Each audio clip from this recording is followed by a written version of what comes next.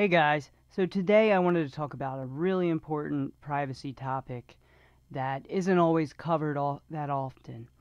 And it deals with metadata, which is something I went over in a recent video. If you take a look at my video on spoofing picture locations, metadata are tags that are attached to actual storage when we're talking about actual files.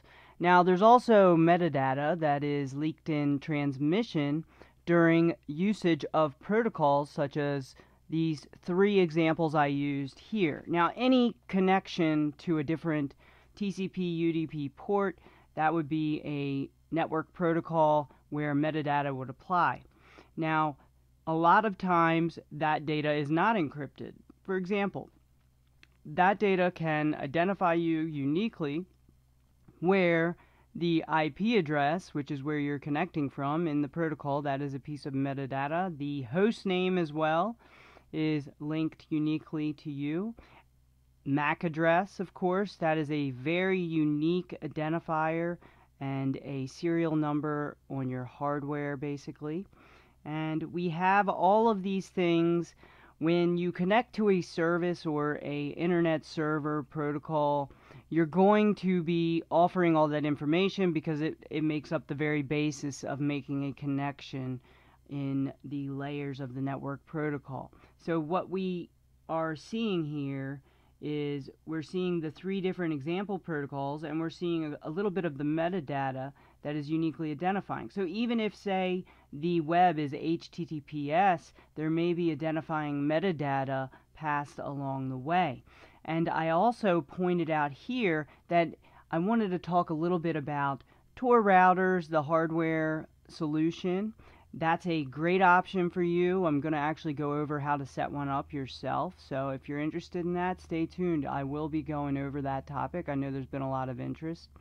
And the fact of the matter is, if you're going from a direct connection to a VPN or a direct connection to a Tor connection, the fact is metadata is still being used in the connections. So if you have applications open, for example, you have a browser open to a certain website, a personal account on your Facebook, well, the metadata is going to still be going over the air that is going to uniquely identify you even if you change over to a VPN or a Tor connection. So the overall picture will still uniquely identify you because that unique metadata stays the same as long as you have those same applications open to the same page.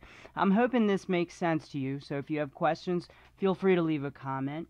And when we went over the pictures and how to change some of the meta tags in those pictures, we changed our location and we changed the author just to have a little fun with metadata.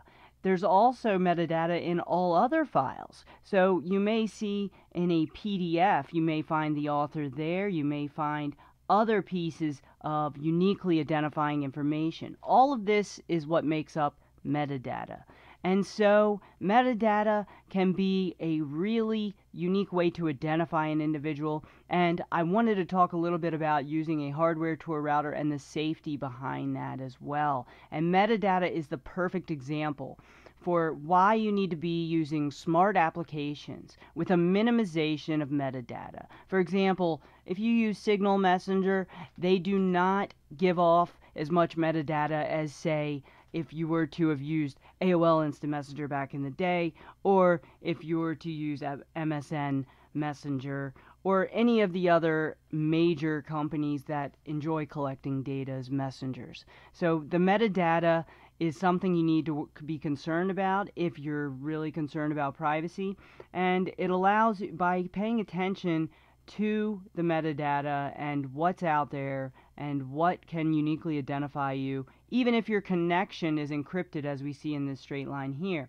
I used the dashes to show what is easily picked up over the line. So if someone's in a man-in-the-middle attack, for example, which can be done on a large scale, or it can be done localized on the local area network.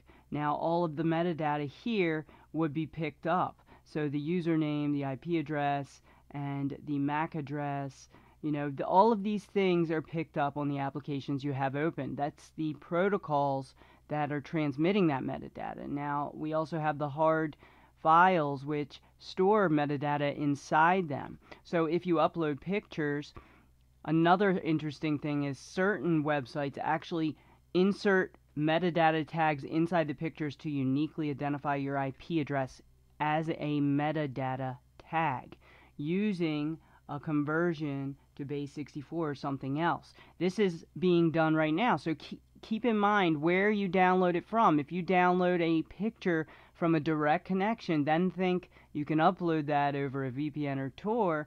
You might want to be careful to note that certain websites actually insert the IP address that you downloaded it from into that picture as you save it.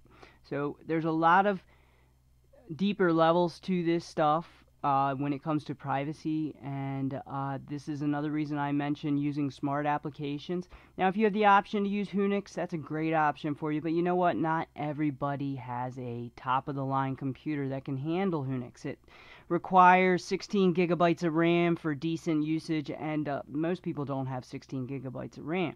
But a hardware Tor router is another solution for you, as well as a VPN. But as I mentioned in previous videos, make sure you trust that VPN more than your internet service provider, because you're going to be transferring a lot of this metadata over to that VPN, whereas your ISP would originally have it.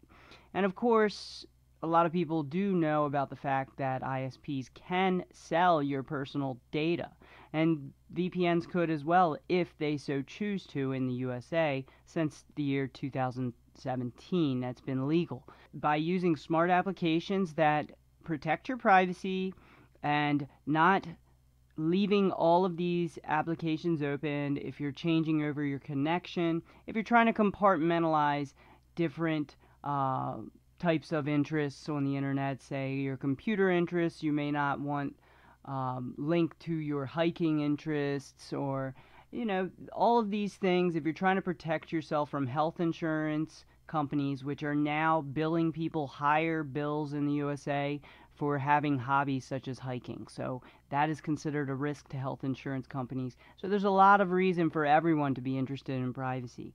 Doesn't mean you have anything to hide. What it means is you're smart and you want to protect yourself from the future, where data is the new oil and we're all being taken advantage of, and also the data is being used to manipulate people on a massive scale, including election interference and countless other things. This is where the real money is right now. It is in data and public manipulation and marketing, things like that. So that's what metadata is. You need to pay close attention to the applications you use, what kind of metadata do they leak out, and what's encrypted. So you may not know all of this off the top of your head, but it's something to keep in mind. So if you leave a browser open, as I mentioned, and you had metadata leaking out that was uniquely identifying you from a direct connection, and then you connect to a VPN and you still have that same web page open, well, there you go. Now your VPN is connected to your direct IP address and MAC address. So all these things are part of the protocols when it comes to interacting with different services on the internet, and a lot of them leak out different pieces of metadata while interacting with these. And each packet has, you know, of course, the MAC address, the IP address, the host name, all of those things. And on the local area network, your machine name or your host name locally is also shared with anything you connect to, your gateway, etc. So your ISP gateway, if you're not using your own router. If you're using a direct connection to your ISP, you know, of course, even if you're connecting to a VPN, your ISP is getting your MAC address. And this is why, personally, I use a couple different routers. I actually have a Tor router that I've customized, and I also have a VPN router, and I also have a direct connection security router. So I have a choice between 3 different options when I connect to the internet. And I have it a couple layers deep just because I enjoy setting up these kinds of things and security and playing around with different options on privacy. So remember, your applications are leaking.